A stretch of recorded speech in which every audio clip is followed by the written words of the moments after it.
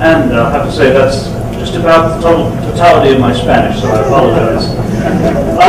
Thank you. It's great to be here at ElastixWorld. I was here last year. I was at ElastixWorld last year in Quito, and it was a wonderful experience, a great opportunity to meet a whole different segment of the Asterisk using community in the form of the Elastics community, which has been growing successfully for the last several years, and I just love seeing this giant crowd here in front of me.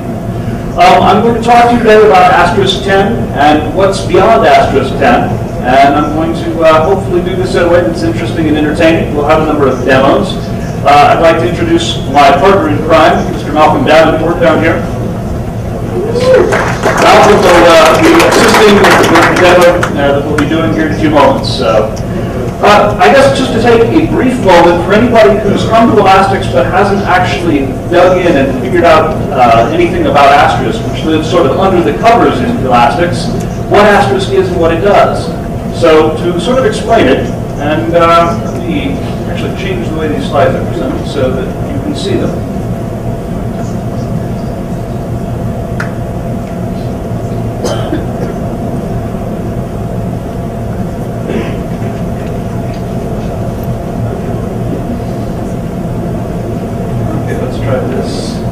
There we go.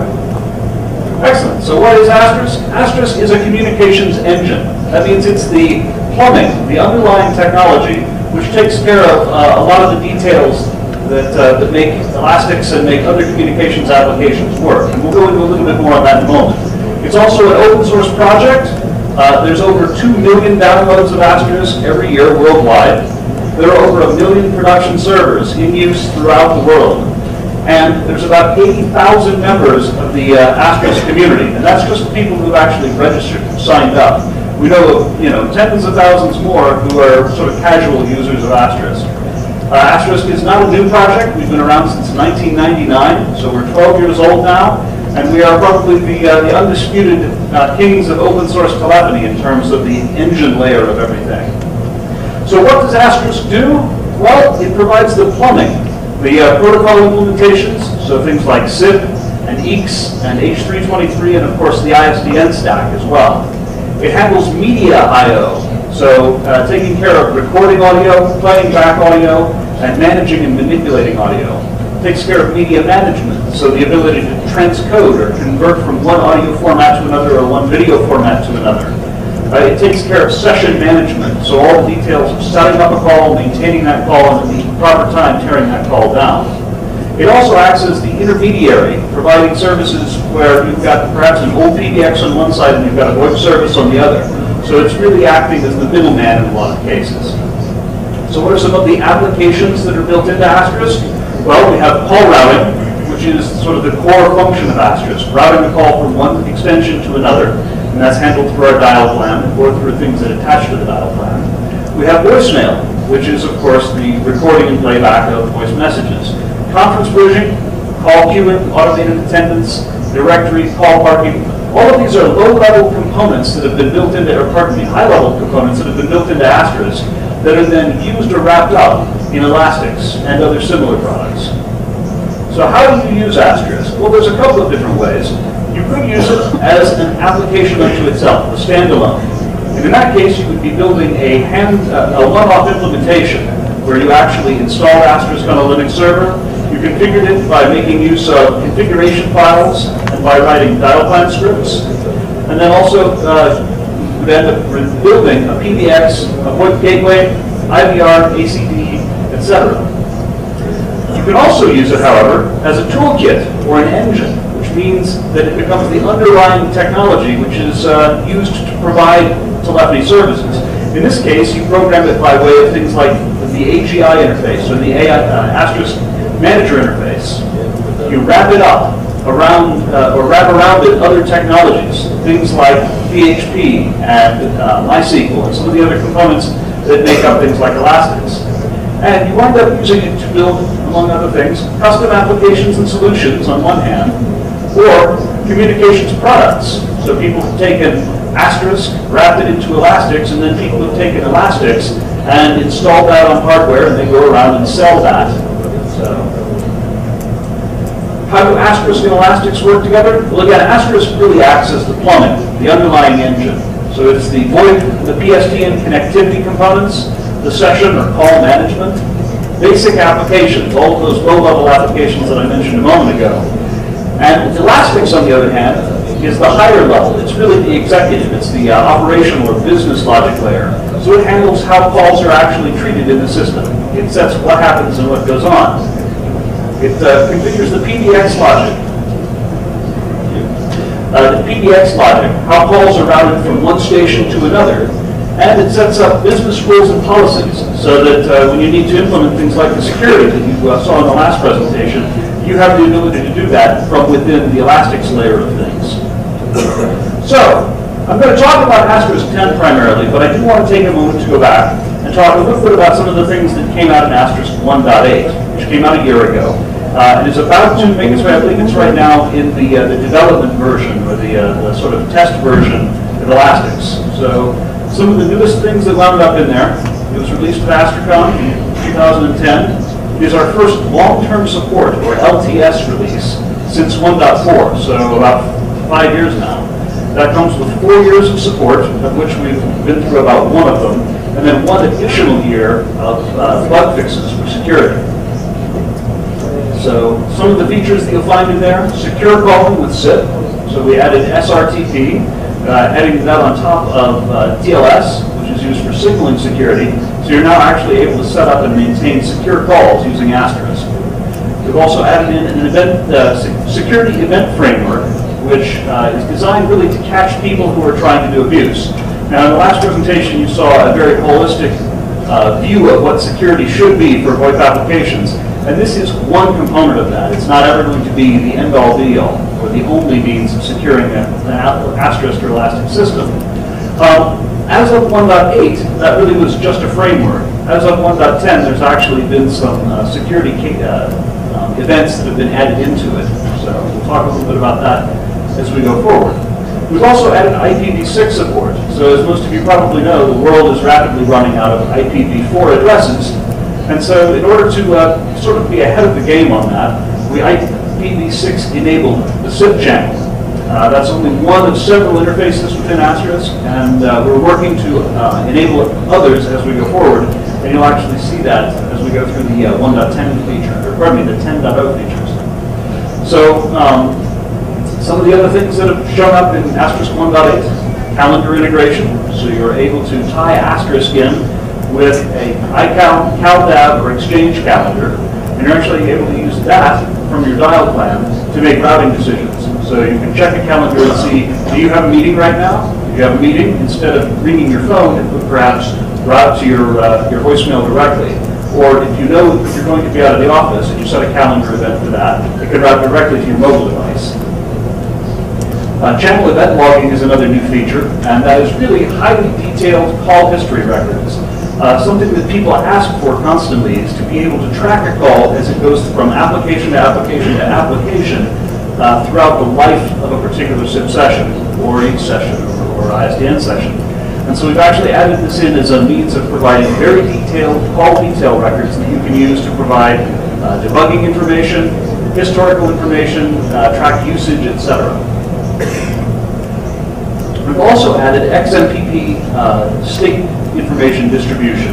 XMPP is the Jabber protocol, and this allows you to actually share information from one Asterisk box to another. In this case, the things that are most important are things like message waiting indication. And the use case for this would be you have a cluster of front-end machines, which are the machines that users actually register to. You have one voicemail system. So when somebody leaves a voicemail message, it's actually being left on a separate system, and all of the front-end machines need to be able to check to see, hey, how many voice messages do you have? Do you have any messages waiting, etc.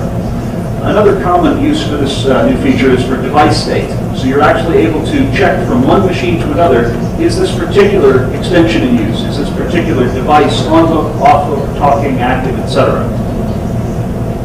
So you're actually able to sort of scale or spread Asterisk a little bit easier that way. We also added a number of new, what we call ISDN features, though all of these actually apply to SIP as well. And this includes advice of charge, which tells you what the call is costing you. and that can be updated continually throughout the call, or it can be presented only at the end of the call, depending on the network you're connected with. Call completion supplementary services, which, if you're used to the traditional world of PBXs, is frequently also called camp-on, and this is the ability to wait for an extension to become available and then connect a call to it. A third feature that we've added is connected party identification, which is really caller ID on steroids. It's a very powerful version of caller ID that, instead of just providing you with the information about who you called and who's on the other end of it, it actually updates both parties. And if you transfer a call, you actually get an update packet that tells you who you're connected to after that. So instead of seeing just the original call legs, you're actually seeing the current information. All of these, again, were built to work with the SIP protocol as well as with the ISDN protocol. And you'll actually be able to transit data back and forth between those two networks.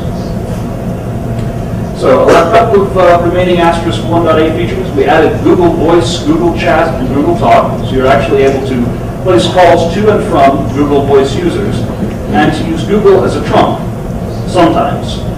Google has never really objected to us making use of Google Voice from within Asterisk, but on the other hand, they don't publish the standards. It's not a published specification that you use to communicate with it. And on occasion, they make changes to their protocol without telling anybody up front. So sometimes it works great, and sometimes you have to wait a few days until the developers can catch up with Google. One last feature we added last year, pitch shift. So if you really want to, you can use pitch shift for all kinds of things. Now on to Asterisk 10. So first people say, so what is going on with Asterisk 10? Last year you had Asterisk 1.8. Why is it now Asterisk 10? Well, Asterisk 1.10 sounded strange to people. A lot of people out in the non-open source world especially said, wouldn't 1.10 really be 2.0? We had to say, no, 2.0 would be, well, something else. And after discussing it, we had a lot of people tell us that they thought Asterisk shouldn't have a 1.x name associated with it any longer. That 1.0 products are often considered to be immature, to be new to market. And Asterisk is 12 years old.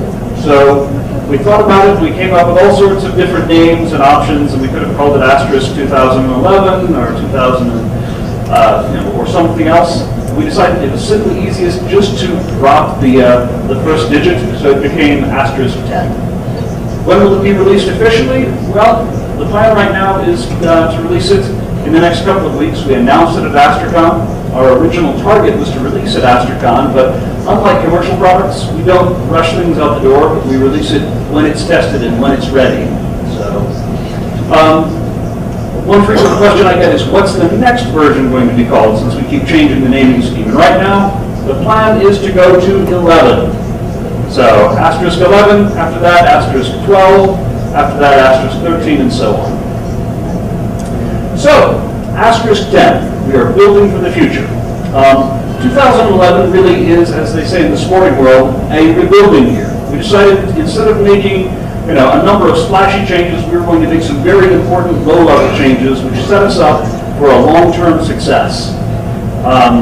Really the big things that we decided to do, and I guess I should mention that Asterisk 10, because of this, is going to be a standard support release, meaning there'll be 1 year of mainline support and then an additional year of security fixes, but it will not receive the 4-year support that the long-term support release gets. We've decided to upgrade all of the key plumbing for the new HD, or high-definition audio and video world.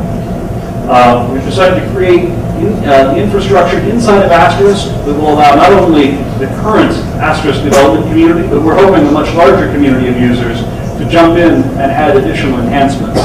And we spent a lot of time working on performance, stability, and interoperability, which, because this is a phone system and because it has to work, this is very important. The biggest thing we put into Asterisk this year is a new HD media engine. Now, Asterisk started out in 1999, and that was in the age of sort of telephony-grade audio. Everything was, if you're familiar with the sort of technicalities of it, 8 kilohertz audio that really worked fairly well, considering it was on telephone lines, some of which were 100 years old at that point, but it wasn't exactly the future. We also had a limitation of the number of codecs that we were able to add and how we were able to configure those codecs. So things that we had to overcome this year were fairly serious. These were really integral parts of the core of Asterisk. So we went through and we replaced the media engine, which had been built for low-level telephony audio, with modern high-definition audio. We added a lot more codecs. We put in the ability to configure codecs much more complex than just the basic yes we have it or no we don't support we had previously. And we've added every sampling rate under the sun. So you're now able to transfer an entire symphony from one side of the world to the other using Asterisk if you want to, in perfect fidelity. So the new codecs that we've added. Well, we've added the ultra-wideband version of the Speaks codec. Now, Speaks has been in Asterisk for a long time, but we decided that as part of the upgrade, we would go ahead and add in the ability to do ultra-wideband. So it will go up to, I believe, 32 kilohertz, or at least that's what we're able to demonstrate. We also added in Skype's super wideband Silk codec, which is a great codec for trunking, and slowly you're starting to see a few clients start implementing this as well. We also added passive support for the Kelt codecs, which are very low latency codecs, which are frequently used for extremely high definition audio and for broadcast media. And we've also added on, or built add-on modules for Polycom's Siren 7 and Siren 14 high definition codecs as well. So, we've got this fancy new media engine. I'd like to kind of show that to you. So, what I'm going to do next is a demo of HD calling with Asterisk. And now, this is a live demo. Live demos are always fraught with danger. There's always the possibility that something will just fail completely. So please, have mercy on it. Okay.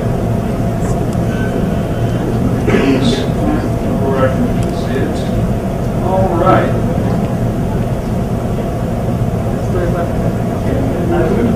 Okay.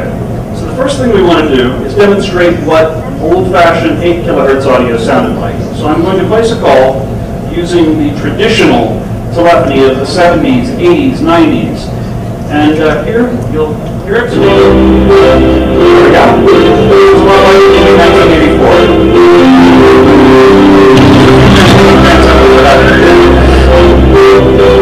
So, that is telephony grade audio coming through Asterisk. In fact, we've got a little machine down there that's acting as the server. We're talking across the network. It's playing out through the soft phone on my machine, and we're presenting it through the speakers here. Let me take it up a notch and take it to G722, which is really the current standard for telephony high definition. And we'll take a listen to how that sounds. Okay, so you notice the difference there? How much more of the treble you get, how much more of the bass you get, how much clearer it sounds? That's pretty good. We can actually go a couple steps better. So let me take it over to 24 kilohertz Silk. Now, Silk is a great codec because you can actually configure it into a number of different ways. You can actually set it up to be a very, very rich codec that will carry, a great deal of audio information, and so you get really high definition performance. But you can also turn it around and crank it in the other direction so that it uses only 8 kilohertz of audio, or pardon me, of bandwidth on the wire, making it really the same basic bit rate as G729. You know what the difference is? It doesn't cost anything. You don't have to pay for G729 licenses. Everybody claps for that one except the guys who hold G729 patents. And oh well, I think they've done okay for themselves so far. So here is Silk in 24 kilohertz.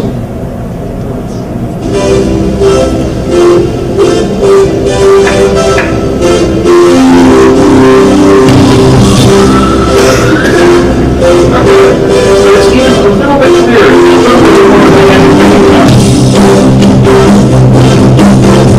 So let's take it one last notch, and I'll do this quickly. Give Malcolm just a moment here. But the next thing we're going to do is actually 32 kilohertz Speaks. Now, Speaks was originally created to be just a spoken language codec. It really was focused on being a free implementation of a codec that was great for doing low bandwidth voice. But as part of the sort of evolution of everything, it's moved into the HD audio world as well.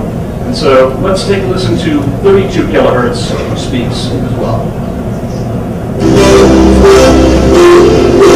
Okay, so here's our friendly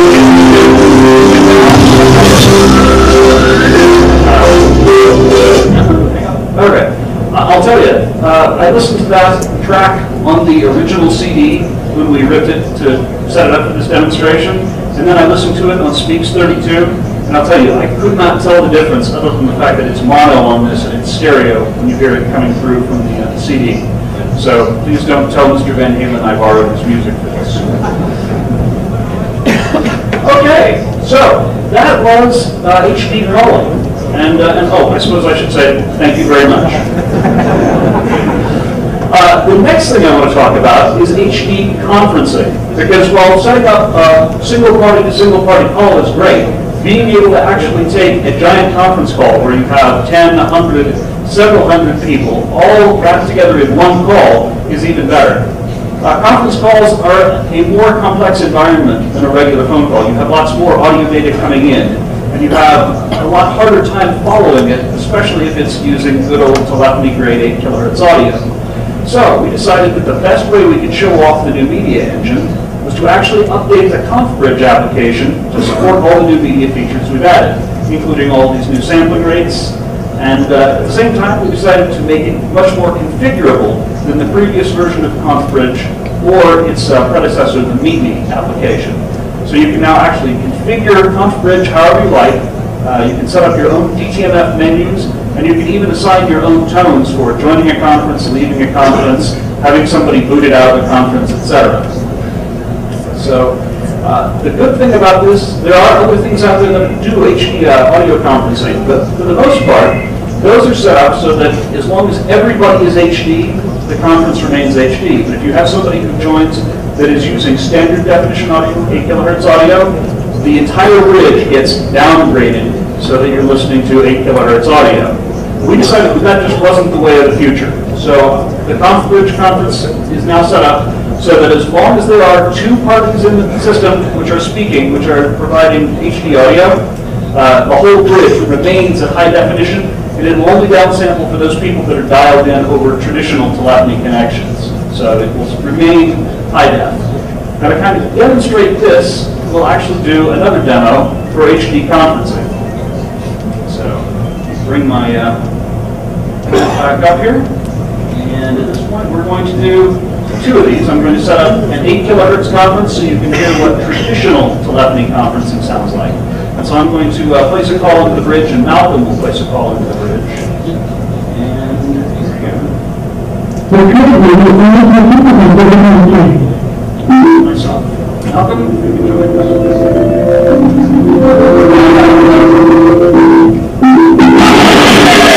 Oh, no feedback.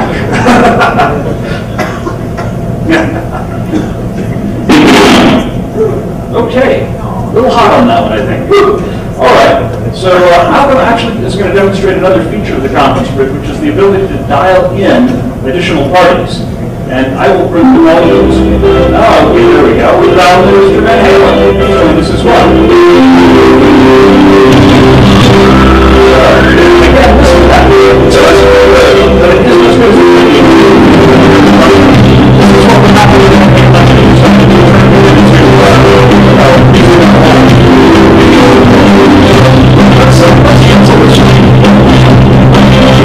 let's have another conference. Let's switch over to a 16 kilohertz G.722 conference and see how that sounds. And I'm going to have to take just 1 second here as Malcolm makes sure that we're all set to go. Okay? Ready? Okay, here we go. So I'll dial in first. Thank you, Ashley. All right, now I'm muted. Okay. A little too hot on the microphone on his system, but there he is dialed in. And if you want to do the touchstones. Ah, here we go. We're in a conference bridge. We're actually talking to Van Halen. Take over. All right. So that same principle applies to really any form of media you want to bring into Asterisk. So you're actually able to do that at 24 kilohertz with, for example, Silk, or if you wanted to take that even to 32 kilohertz. Now, I will say that we're not demonstrating that because we're running on a tiny laptop that has an Atom processor and about, I think, 1 gig of RAM. So it's not exactly the optimal thing for doing really great high-definition audio conferencing. But people say, so what's a great use case for this? One of the best things that we've been able to talk about is broadcast media. People in the broadcast industry for years have had to lease an ISDN line to places where they're doing remote connections. With this, you're actually able to set up an Asterisk system and go IP. And most business locations where you'd be doing a remote will already have a pretty good internet connection. No need to lease a line, no need to set things up weeks in advance, no need to roll out a truck with one of those giant antennas and be able to get line of sight back at the studio. Just set up an Asterisk system, get a really good soft line and a great microphone, and you can do remotes. So, back to the features of Asterisk. So we decided that HD conferencing was pretty cool. If audio conferencing is cool, what's even cooler? Well, I would say video conferencing would be even cooler. So, while the engineers that were working on this had Asterisk torn apart, they said, how hard would it be for us to take ConfBridge and add in the ability to do basic video conferencing? So what we've got right now is a version of ConfBridge that actually supports a single party representation video conferencing. Everyone who wants to participate sends their video streams into Asterisk, and Asterisk sends out to all of the participants only one video stream. It's not the Brady Bunch talking head style of conferencing. It's a little bit simpler, but it's very effective. So in order to pick who is the person whose video is being relayed, we can either mark somebody as the moderator or the leader or something when they enter. So if you're doing training, that sort of works. If it's something where you've got a bunch of people, all of whom are sort of peers of each other, you do voice activity detection, and the current speaker is the person whose video gets relayed. You can also set it up so somebody could act as the administrator and control it through DTMF tones. The limitation to this is that right now everybody has to be using the same codec, because we aren't able to actually transcode in real time between one video codec and another. That's a very computationally expensive operation, and it's not something that we have the DSP expertise to do in-house. Now what we are hoping is that there are some people out there who are DSP engineers who go, oh, this sounds like a fun open source project. I'd love to contribute some code to do that. So if any of you happen to be in the video DSP industry, please come talk to me after this presentation. So now, I'm going to take my life in my hands again, and we're going to do a video conference. So I'm going to give Malcolm 1 moment to get the video conference prepared. And let me bring my client back over here. All right. And are we ready? Okay, I'm going to dial in. 1516. Here. I'm going to go to video. And so, here we see my video. Yeah, that looks like somebody else has joined in the call. And who would that be? Okay, hey look, it's Malcolm. There he is. He must have spoken last because he's the current person being displayed. What if we got a third person to dial in? Maybe from something like a mobile device. Oh, here's David Duffett with a mobile device. David! You so managed to dial 516 and...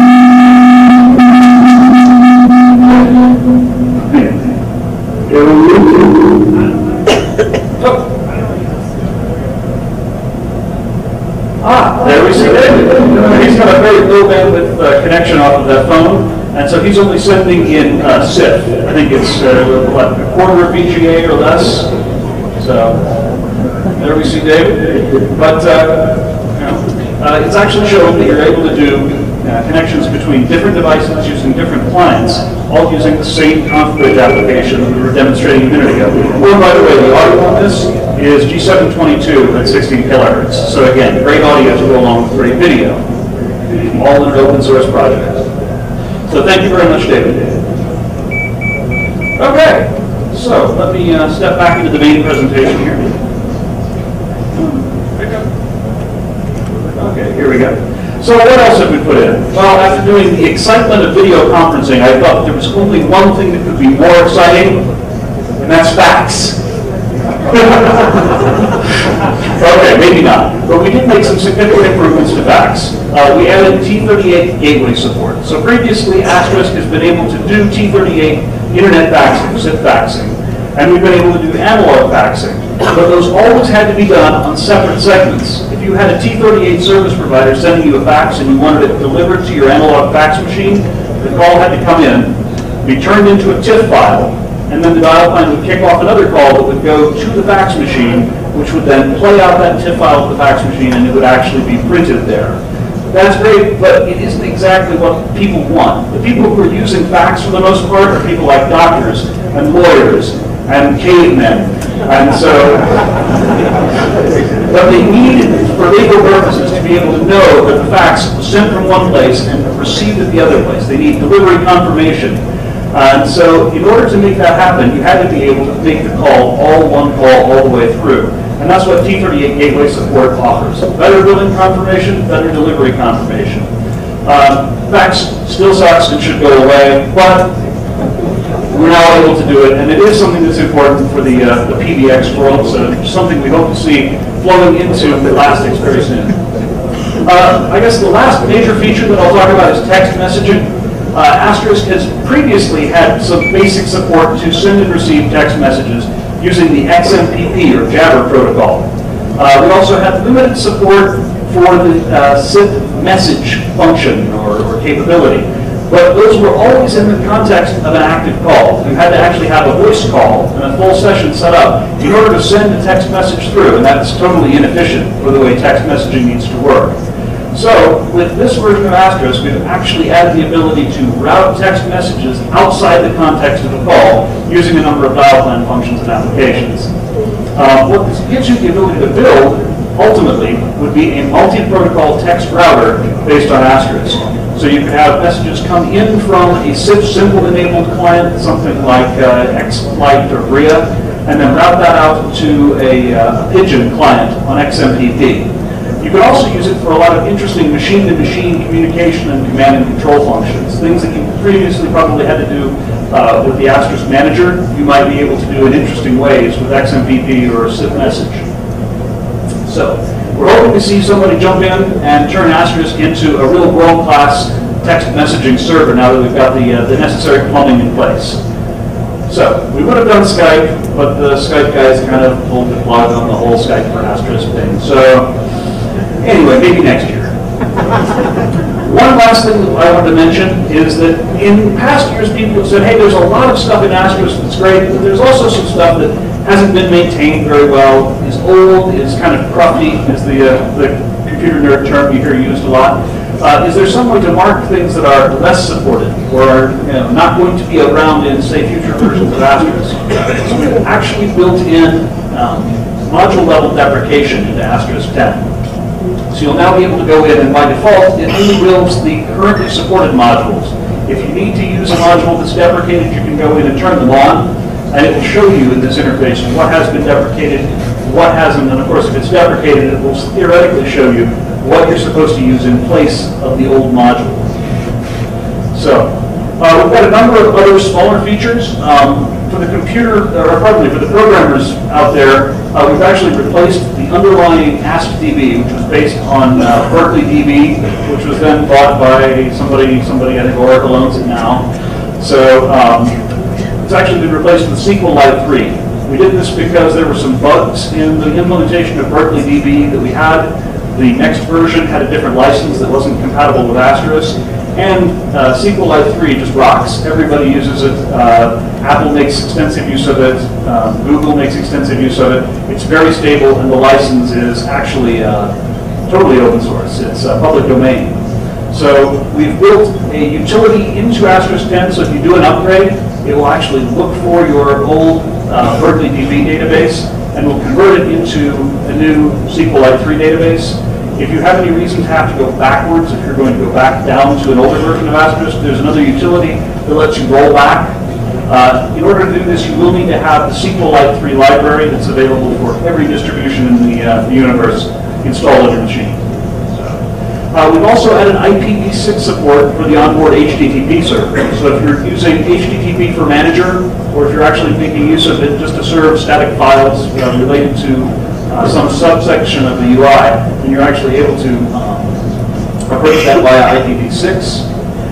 The Lua routing engine now supports hints, so it's been upgraded. I think you'll find that the rest of Asterisk behaves more or less exactly as it behaved before. So the port, should you choose to go from 1.8 to 1.10 on your bleeding edge version, will be fairly painless, I'll say. I can never guarantee that it'll be 100% perfect, but we've been striving over the last few years to make it better and better for the developers that are using Asterisk. So, Asterisk 10 and Elastics, some of the cool things that we really hope to see coming along soon would be HD calling. Right now, you still have to deal with the PSTN and it's still 8 kilohertz, but more and more SIP providers are going, okay, we'll at least relay your high definition audio as far as we can, so that you get as good a quality as you can get all the way out to the edge. And in many cases, if you're doing trunking between devices, between one elastic system and another, you'd be able to have high definition audio flowing all the way through. Of course, the new conferencing module is in there, and we would love to see somebody take that and turn it into, of course, HD audio conferencing, but also if you want to wrap it up and make use of the video conferencing. We've put in good manager events for command and control of it. We've documented it pretty well, so take a look at the wiki pages for that. We would love to see that in there. And of course, fax support. I make fun of fax, but it is something that every PBX has to have still. So we hope that will help you guys build for the future. And XMPP and zip symbol, between the XMPP device date information we put in last year, and now the full-on messaging support that we've got in this year, we're really hoping to see you guys be able to do things like build clustered systems very easily, and to be able to mix media together so you can actually provide real unified communication solutions where you've got fax and you've got text and you've got voice and you've got video all coming from this one wonderful product. So I'll take a couple of minutes and ask, are there any Asterisk 11 requests out there? Has anybody got something that they would like to see improved, like to see added, removed, etc.? So I saw one hand go up. Voy a hacer la pregunta en español si ya te ayuda con la traducción, por favor. A ver si. En la mañana. Can I have a translator for that? I'm sorry. Hola. Disculpame, ¿puedes traducir tu pregunta? ¿Puedes repetirla, por favor? Sí, pues. En la mañana el conferencista no fue muy específico, pero mencionó que había las 200 llamadas, me parecen concurrentes, Asterisk que empezaron a tener algunos problemas. No sé si tengas alguna información al respecto. Okay, he's mentioned about a few presentations before you. Somebody mentioned about that when Asterisk has up to 200 concurrent calls, it began to have some kind of problems. We want to know what is the cause of that, what happened, or is this true? Okay. I'm not specifically aware of any limitation or anything that would intentionally happen at 200 concurrent calls. I will say that the way Asterisk behaves on any one particular box depends on a lot of different factors. First of all, the hardware that you're using, the number of CPU cores, because it's very massively multi-threaded. So the more cores you have, the better it will behave across on any one system. Also, it depends on what you're doing with it. Are your calls being transcoded? Are your calls being converted in any way? Are they being recorded? Recording takes a lot of I/O capability. Transcoding takes a lot of CPU capability. We've had people running Asterisk systems that have handled upwards into the below thousands of calls on any one box. So I'm surprised if you're experiencing problems at 200. It may be that there's something either in the implementation of the Asterisk that you have, or there's simply some function that you're making use of, which is very expensive, and you may need to up the hardware that you're using. I'd be happy to talk to you about it afterwards, if I can find a translator to help.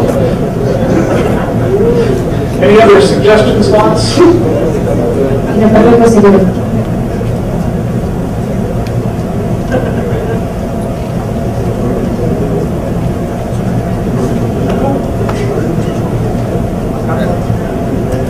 You are saying that you support video conferencing. Would you support the H.264 SVC protocol or codec? Is it's a great codec for video. Right.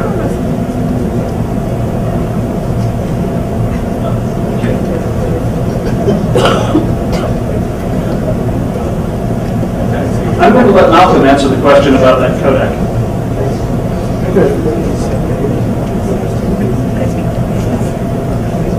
Okay, cool. So the question was about H.264 SVC as opposed to H.264 ABC. H.264 SVC is interesting in that it's a really layered codec that allows you to stream out one sort of meta package of data, which includes a number of underlying different resolutions, and your in-device, whatever it is, simply subscribes to whatever it actually supports. So if it's a very low-end device, it's only going to, maybe display QSIP or SIP or something like that. And if it's a high-end device, then you're going to get 720p or something really fantastic. So the video conferencing support that's in Asterisk right now is not dependent upon codecs except for negotiation, because Asterisk isn't manipulating the codecs. It's not transrating, it's not resizing, it's not decoding, it's not doing any of those things. As Steve mentioned, some of those things are incredibly CPU intensive. In many cases there are also patents involved, so that's not necessarily compatible with GPL. So if you really wanted to have H.264 SVC endpoints making a conf bridge call with Asterisk and doing the video conferencing support that's in there today, you would just need to tweak the invitation capabilities of the SIP channel driver to support SVC as opposed to ABC. I think the SDP type for SVC is just a little bit different than ABC. So right now ABC flows right through, but I don't think SVC does unless you want to make some modifications. But it shouldn't be done that. Thank you very much, Malcolm. ¿Tenemos la última pregunta? We've got a number of other questions that we're taking in the back. I don't know how much time we have left, so. Okay, one more. So you guys pick somebody. You had their hand up a moment ago? Hi. You mentioned that Asterisk 1.3 has long-term support, right? 3 years. And then you say that Asterisk 10 has just 1 year of support. Can I ask you why it's 1 year? Absolutely. We only make long-term support releases on an occasional basis because we really need to give people a place where they can jump in and start using Asterisk in very important mission-critical applications, PBX systems, web gateways, etc. On the other hand, we also have an obligation to continue to add new features and new functions. And so when we do a short-term release or a standard release like this, what we're really doing is providing these features for those who are willing to sort of live on the bleeding edge of it and try to take advantage of them. These will ultimately flow into a long-term support release. And I think Kevin Fleming, who's our Director of Software Technologies, and the man who's currently the project leader for Asterisk, his plan is that in 2011, once these have been sort of cooked for a year, they'll actually flow into, 2012, they'll actually flow into a new long-term support release. I'm not sure that that's exactly how it will play out. It's always kind of a matter of what the community wants. But we sort of need to have these years that sort of punctuate the long-term support releases just to kind of make sure that what we put in is what the community wants, that it works the way it's supposed to. Because we're able to test Asterisk, and we spend a lot of time doing it, but nothing actually drives out all of the bugs by putting it out as a formal release and letting the rest of the world play with it. So, okay, I'd like to say thank you very much, and appreciate it.